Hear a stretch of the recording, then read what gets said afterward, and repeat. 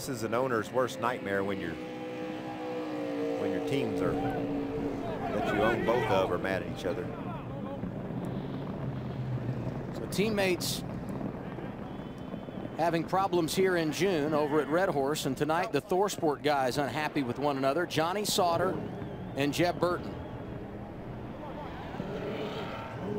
When the dust settles, it's Kyle Busch who got the win, and fittingly so. He had the dominating truck. Yeah, he did, but what a battle he had on his hands there with Armand Quiroga. The caution late gave him an opportunity to drive around Quiroga and win the race. Johnny Sauter upset with his teammate Jeb Burton. A lot of energy and anxiety for Sauter. You know, first off, let's forget about that, but we did a good job all night. You know, I'm really proud of our team, and Estes has a good run for us, and just got to thank Career Tank Lines, Rocky Ridge Trucks, Pacific Equipment, State Water Heaters.